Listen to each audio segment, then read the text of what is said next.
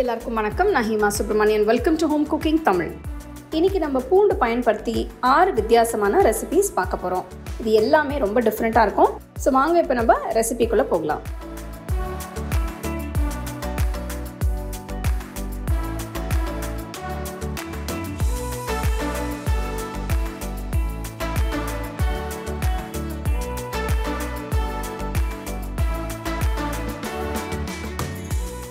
Garlic fried ரைஸ்க்கு முதல்ல ஒரு பேனில் 2 டேபிள் ஸ்பூன் நல்லெண்ணெய் ஊற்றி எண்ணெய் சூடான பிறகு இதில் 20 பூண்டு பல் நல்ல பொடியாக நறுக்கி போட்டு வறுக்கணும்.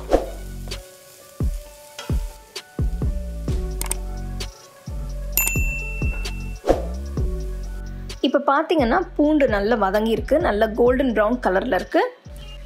இப்போ பேன்லேருந்து பாதி வறுத்த பூண்டை எடுத்து ஒரு கப்பில் தனியாக வச்சுக்கோங்க.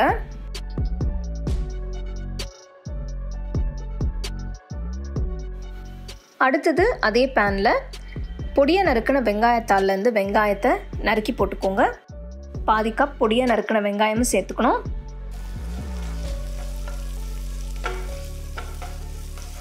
அடுத்தது இதில் 2 டேபிள் ஸ்பூன் வினிகர் போட்டுக்கோங்க.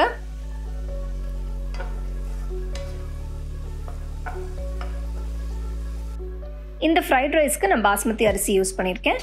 வேக வைக்கும்போது 1 டீஸ்பூன் உப்பை போட்டு 1 கப் பாஸ்மதி அரிசியை கழுவி சுத்தமாக வேக வைக்கணும். பாஸ்மதி அரிசி வெந்த பிறகு அதை வடிகட்டி இந்த பேனில் நீங்கள் மாற்றிக்கோங்க.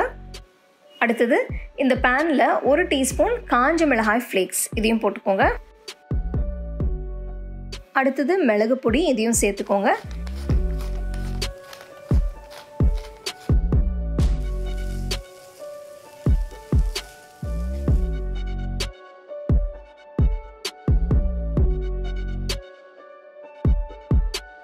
கடைசியில் வெங்காயத்தாளில் பச்சை காம்பை பொடியாக நறுக்கி அதையும் இதில் போட்டு மிக்ஸ் பண்ணிவிடுங்க.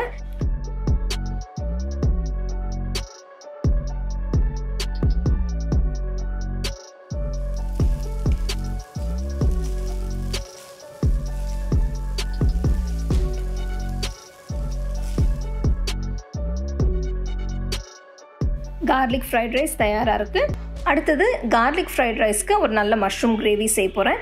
இதுக்கு ஒரு பேனில் கொஞ்சம் எண்ணெயை ஊற்றி இதில் மெலிசா நறுக்கின இஞ்சி துண்டுகள், மெலிசா நறுக்கின பூண்டு துண்டுகள் சேர்த்து மிக்ஸ் பண்ணுங்கள்.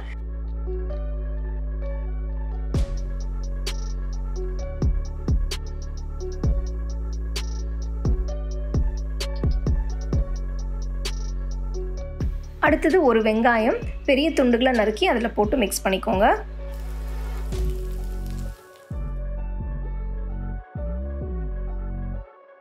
அடுத்தது இதில் 200 கிராம் மஷ்ரூம்ஸ், அதாவது காளான், பெரிய துண்டுகளாக நறுக்கி போட்டுக்கணும்.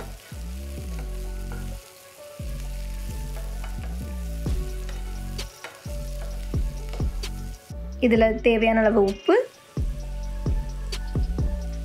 மிளகுத்தூள் இதுவும் சேர்த்துக்கோங்க. இதில் 2 table spoon vinegar, 2 table spoon soya sauce போட்டு நல்லா மிக்ஸ் பண்ணிக்கோங்க.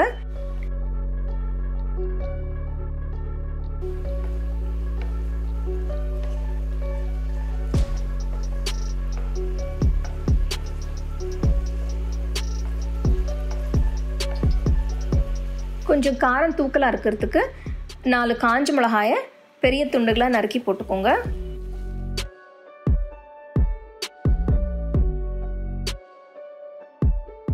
அடுத்தது கொஞ்சமாக வெங்காயத்தாளில் வெங்காயம் நறுக்கி போட்டுக்கோங்க.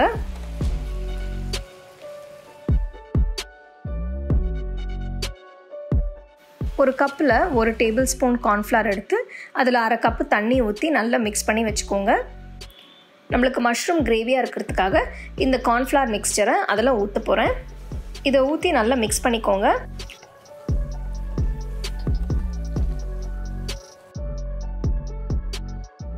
இதோடு சேர்த்து கொஞ்சம் தண்ணியும் ஊற்றி நல்லா மிக்ஸ் பண்ணிக்கோங்க.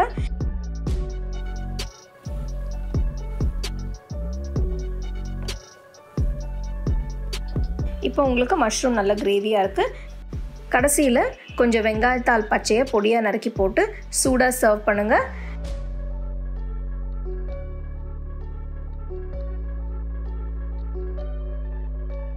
இப்போ மஷ்ரூம் கிரேவி தயாராக இருக்குது.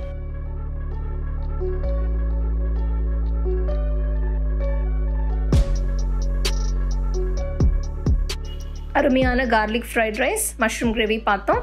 கண்டிப்பாக உங்களுக்கு பிடிச்சிருக்கோன்னு நினைக்கிறேன். இது நீங்கள் வீட்டில் செஞ்சு பாருங்கள்.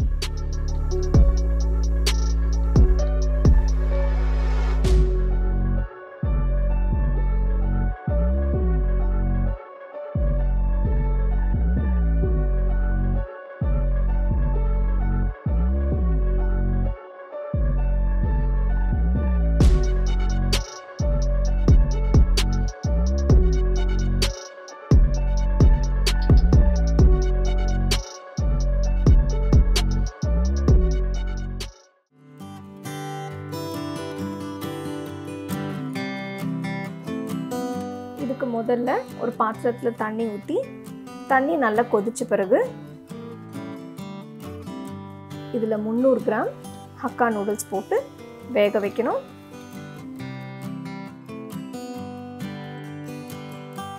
முக்கால்வாசி வெந்த பிறகு வெந்த நூடுல்ஸை வடிகட்டி ஒட்டாமல் இருக்கிறதுக்கு கொஞ்சம் எண்ணெயை ஊற்றி தனியாக எடுத்து வச்சுருங்க. அடுத்தது ஒரு பேனில் 2 டேபிள் ஸ்பூன் எண்ணெயை விட்டு இதில் 1 டேபிள் ஸ்பூன் பொடியாக நறுக்கின பூண்டு, மெலிசா நறுக்கின வெங்காயம் 1, பொடியாக நறுக்கின பச்சை மிளகாய் 1 சேர்த்து இந்த வெங்காயத்தை 2 நிமிஷம் வதக்கணும். வதக்கின பிறகு இதில் மெலிசா நறுக்கின கேரட் 1, மெலிசா நறுக்கின கோஸ் 1 கப், மெலிசா நறுக்கின மஞ்சள் குடமிளகா பாதி, மெலிசா நறுக்கின சிகப்பு குடமிளகா பாதி, மெலிசா நறுக்கின பச்சை குடமிளகா பாதி,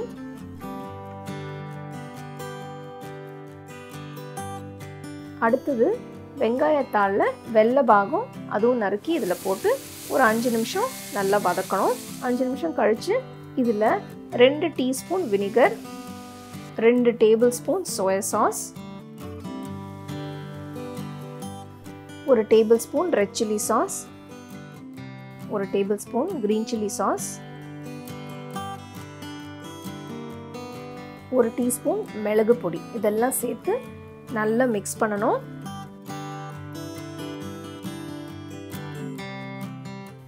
இந்த சாஸ் எல்லாம் காய்கறியோட நல்லா மிக்ஸ் பண்ண பிறகு கடைசியில் இந்த வேக வச்ச நூடுல்ஸும் அதில் சேர்த்து எல்லாமே நல்லா மிக்ஸ் பண்ணணும்.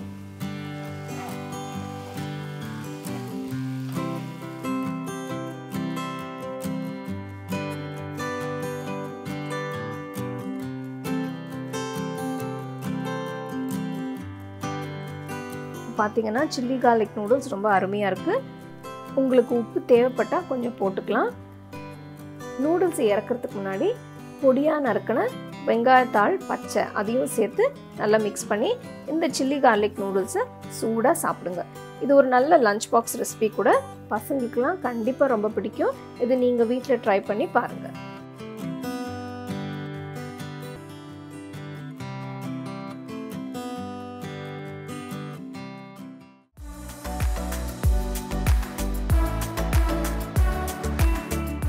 கொதிக்கிற தண்ணியில் 1 டீஸ்பூன் உப்பு போடுங்க. நெக்ஸ்ட் ஒரு போல் பென்னே பாஸ்தா சேர்க்குறேன். நீங்கள் உங்கள் விருப்பமான பாஸ்தாவை யூஸ் பண்ணிக்கோங்க. பாஸ்தா வேகிறதுக்காக 15 நிமிஷம் ஆகும். 15 நிமிஷத்துக்கு அப்புறம் பார்த்தீங்கன்னா பாஸ்தா நல்லா வெந்துடுச்சு. சுடு தண்ணியிலிருந்து வடிகட்டி தனியாக எடுத்து வச்சிருங்க. அகலமான கடாயில் 2 துண்டு வெண்ணெய், அப்புறம் 1 டேபிள் ஸ்பூன் ஆலிவ் ஆயில் சேர்க்குறேன். நெக்ஸ்ட் 5-6 பூண்டு பொடியை நறுக்கினது சேர்த்து வதக்குங்க. அடுத்து ஒரு பெரிய வெங்காயம் பொடியை நறுக்கினது ஆட் பண்ணுறேன். வெங்காயத்தை 1 நிமிஷத்துக்கு வதக்குங்க. நான் இன்னைக்கு 400 கிராம் ஃப்ரெஷ்ஷான மஷ்ரூம்ஸ் எடுத்திருக்கேன். நல்லா க்ளீன் பண்ணி இந்த மாதிரி கட் பண்ணி சேர்த்துக்கோங்க. ரொம்ப மெலிசாக கட் பண்ணாதீங்க, கொஞ்சம் திக்காக கட் பண்ணிக்கோங்க. 2 நிமிஷத்துக்கு அப்புறம் 1 டீஸ்பூன் உப்பு, 1 டீஸ்பூன் மிளகுத்தூள், 2 டீஸ்பூன் இட்டாலியன் சீசனிங் ஆட் பண்ணி மிக்ஸ் பண்ணுங்க. அடுப்பை ஹை ஃப்ளேமில் வச்சு மஷ்ரூமை வேக வைங்க. பார்த்தீங்கன்னா மஷ்ரூம் நிறைய தண்ணி விட்டுருக்கு. தண்ணி ஊற்றாமல் அதோட ஜூஸ்லேயே 5 நிமிஷத்துக்கு வேக விடுங்க. 5 நிமிஷத்துக்கு அப்புறம் 2 டேபிள் ஸ்பூன் மைதா சேர்த்து மிக்ஸ் பண்ணுங்க. நம்ம நல்ல க்ரீமியான ரிச்சான சாஸ் பண்ண போகிறோம். நான் 2 கப் கொதிக்க வச்ச ஆற வச்ச பால் ஊற்றுறேன்.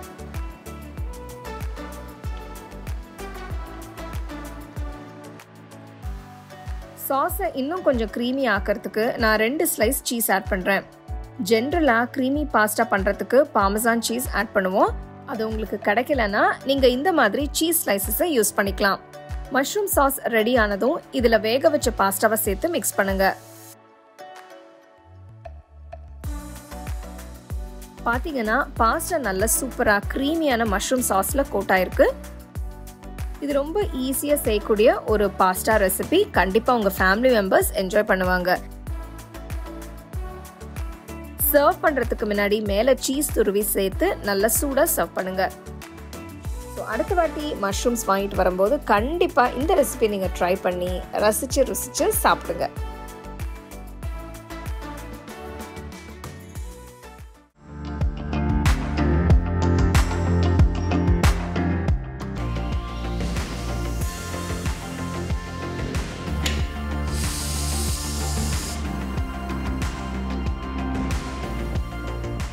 பூண்டு உருளைக்கிழங்கு பைட்ஸ் பண்ணுறதுக்கு 3 மீடியம் சைஸ் உருளைக்கிழங்கு வேக வச்சு துருவி வச்சுக்கோங்க.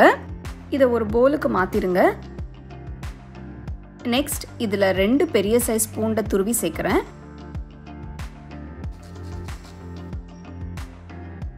அடுத்து 1/2 டீஸ்பூன் உப்பு, 1/2 டீஸ்பூன் மிளகுத்தூள், 1 teaspoon chilli flakes, 1 teaspoon Italian seasoning போடுங்க. உங்ககிட்ட இட்டாலியன் சீசனிங் இல்லைன்னா நீங்கள் மிக்ஸ்ட் ஹர்ப்ஸ் இல்லை ஒரிகானோ கூட யூஸ் பண்ணிக்கலாம். நெக்ஸ்ட் ஒரு பச்சை மிளகாயை பொடியாக கட் பண்ணி போடுங்க.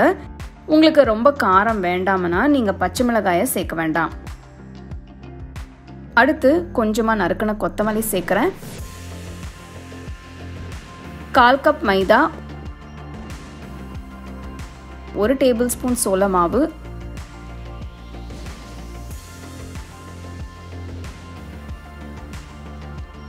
நெக்ஸ்ட் 1/2 கப் பிரெட் க்ரம்ஸ் போடுங்க.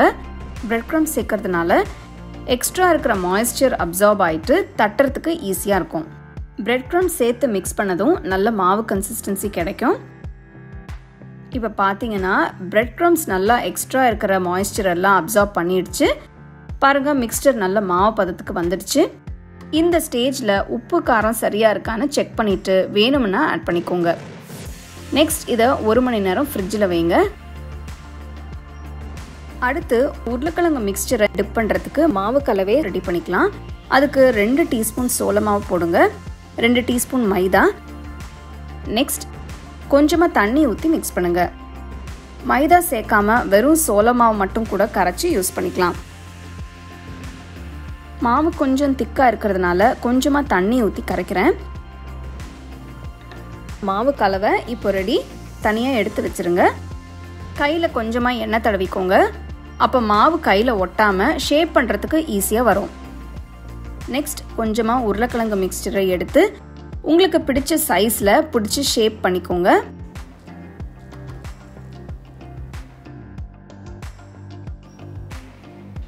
நல்லா ஈவன் பண்ணி பர்ஃபெக்டாக ஷேப் பண்ணிக்கோங்க. இந்த மாதிரி இந்த உருளைக்கிழங்கு மிக்ஸ்சரை இந்த மாதிரி ஷேப் பண்ண பிறகு இதை மாவு கலவையில் போட்டு பிரட்டுங்க. நெக்ஸ்ட் பிரெட் க்ரம்ஸில் ரோல் பண்ணி தனியாக எடுத்து வச்சுருங்க. பிரெட் க்ரம்ஸ் வீட்லேயே எப்படி பண்ணுறதுன்னு இந்த வீடியோ நம்மளோட ஹோம் குக்கிங் சேனலில் இருக்குது. அதோட லிங்க்கை நான் டிஸ்கிரிப்ஷனில் தரேன். அதை பார்த்து நீங்கள் செய்யலாம். நெக்ஸ்ட் கடாயில் டீப் ஃப்ரை பண்ணுறதுக்கு தேவையான அளவு எண்ணெயை ஊற்றுங்க. எண்ணெய் நல்லா சூடானதும் உருட்டி வச்ச உருளைக்கிழங்கு மிக்ஸ்சரை எண்ணெயில் போடுங்க. நல்ல கோல்டன் ப்ரௌன் கலர் வர வரைக்கும் டீப் ஃப்ரை பண்ணுங்க.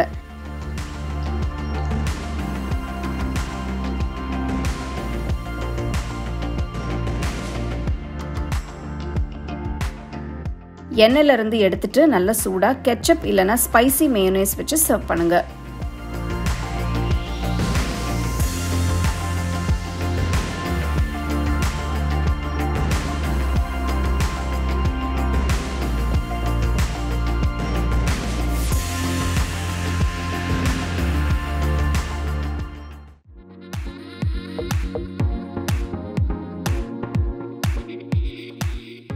கார்லிக் லச்சா பராட்டா பண்ணுறதுக்கு முதல்ல நம்ம மாவை பிசைஞ்சிக்கலாம். அதுக்கு ஒரு பாத்திரத்தில் 2 கப் கோதுமை மாவு 250 ml கப்பில் எடுத்து இருக்கேன். இதில் 1/4 டீஸ்பூன் உப்பு போட்டு கலந்து விடுங்க.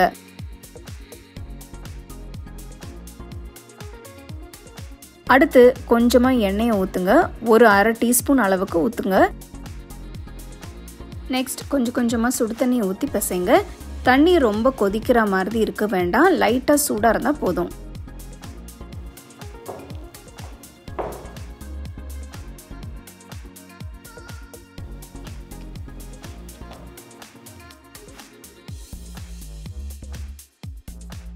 அஞ்சு நிமிஷத்துக்கு மாவை நல்லா பிசைங்க. பார்த்தீங்கன்னா தெரியும் மாவு எவ்வளோ சாஃப்டாக இருக்குன்னு. இதில் கொஞ்சமாக நெய் ஊற்றி மாவை எல்லா பக்கமும் தடவுங்க.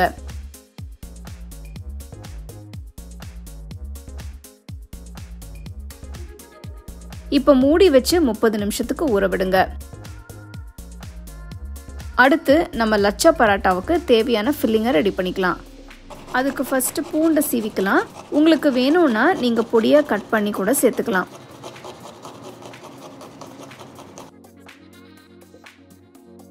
அடுத்து கொஞ்சமாக கொத்தமல்லியை பொடியாக கட் பண்ணி வைங்க. இந்த ஃபில்லிங்கை ரெடி பண்ணுறதுக்கு நான் இன்னைக்கு 5 முழு டீஸ்பூன் நெய் எடுத்திருக்கேன். இதில் சீவனை பூண்டை போடுங்க. நான் மீடியம் சைஸ் பூண்டை 10 பல் அளவுக்கு எடுத்திருக்கேன்.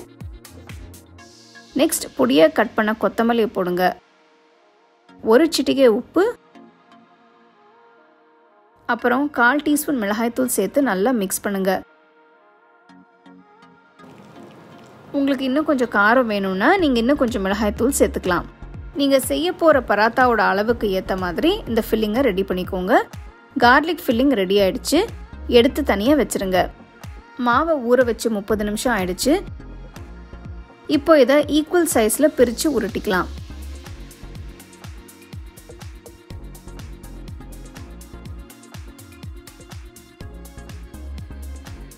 அடுத்து நம்ம பராத்தாவை தேய்ச்சிக்கலாம். அதுக்கு சப்பாத்தி கட்டையில் கொஞ்சமாக மாவை தூவி உருட்டின மாவை வச்சு தேய்க்க ஆரம்பிங்க. மாவை ரொம்ப திக்காக தேய்க்கக்கூடாது, நல்லா மெலிசாக தேய்க்கணும். மாவை தேய்ச்சதும் ரெடி பண்ணி வச்சிருக்கிற ஃபில்லிங்கை கொஞ்சமாக எடுத்து எல்லா பக்கமும் ஈவனாக ஸ்ப்ரெட் பண்ணுங்க.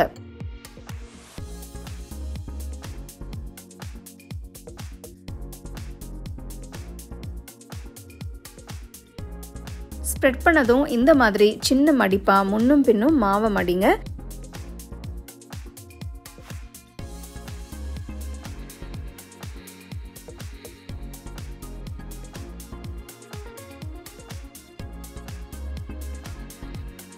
அப்புறம் உள்பக்கம் மாவை இந்த மாதிரி சுருட்டுங்க.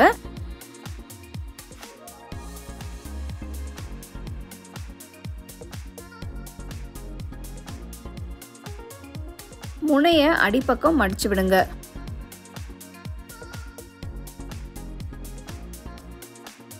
பார்த்தீங்கன்னா எல்லா பராட்டாவும் தேய்ச்சாச்சு. 5 நிமிஷத்துக்கு அப்படியே ஊற விடுங்க. அப்புறம் மறுபடியும் தேய்க்க ஆரம்பிக்கலாம்.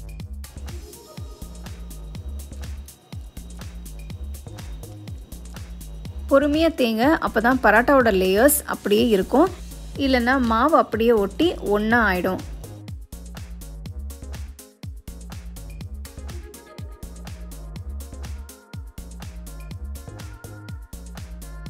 தவாவை நல்லா சூடு பண்ணுங்க. தவா சூடானதும் அடுப்பை மீடியம் ஃப்ளேமில் வச்சு பராத்தாவை போடுங்க.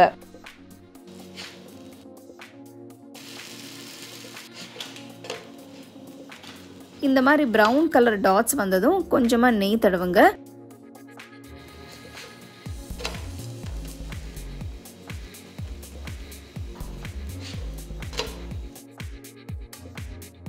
பராத்தா 2 பக்கமும் வெந்ததும் நல்லா சூடாக சர்வ் பண்ணுங்க.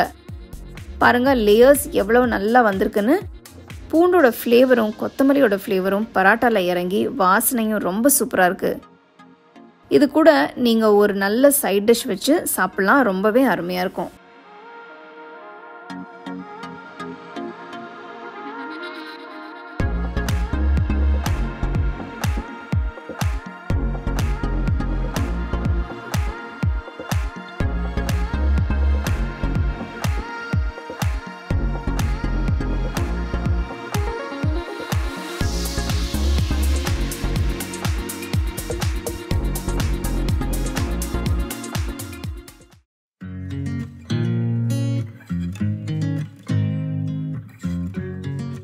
பேனில் அரை கப் நல்லெண்ணெய் ஊற்றுங்க. இந்த அளவு எண்ணெய் ஊற்றினாதான் ஊறுகாய் ரொம்ப நாள் இருக்கும். இதில் 1 டீஸ்பூன் கடுகு போடுங்க. கடுகு பொரிஞ்சதும் 1 கப் பூண்டு போட்டு 2-3 நிமிஷத்துக்கு வருங்க. லேசாக கலர் மாறி இருக்கு. அடுப்பு நல்லா குறைச்சி வச்சு 2-3 டேபிள் ஸ்பூன் மிளகாய்த்தூள், 1 டேபிள் ஸ்பூன் சீரகத்தூள், 1 டேபிள் ஸ்பூன் வெந்தயத்தூள், 1 டீஸ்பூன் பெருங்காயத்தூள், 2 டீஸ்பூன் உப்பு போடுறேன். வேணும்னா செக் பண்ணிட்டு அப்புறமா போட்டுக்கலாம். எல்லாத்தையும் நல்லா மிக்ஸ் பண்ணுங்க.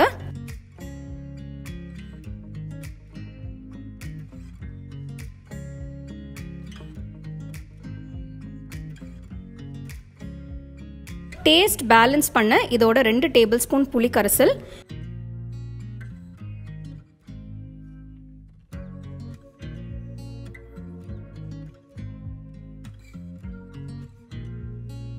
1 டீஸ்பூன் வெல்லம், இதெல்லாம் போட்ட பிறகு நல்லா கிண்டி விடுங்க.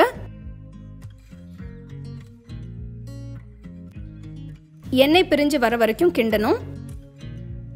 இதை தயிர் சாதத்தோட சாப்பிட்டா அருமையா இருக்கும்.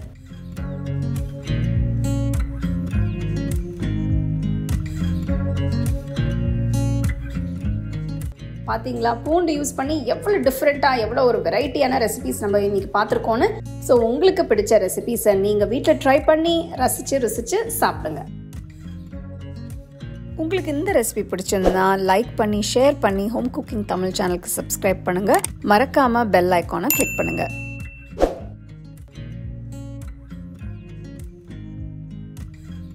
The second edition of our home cooking book is now available on our website 21frames.in. I'll give you the link in the description. You can go and check it out. The book is currently available only in India for now, so you can place your orders on 21frames.in.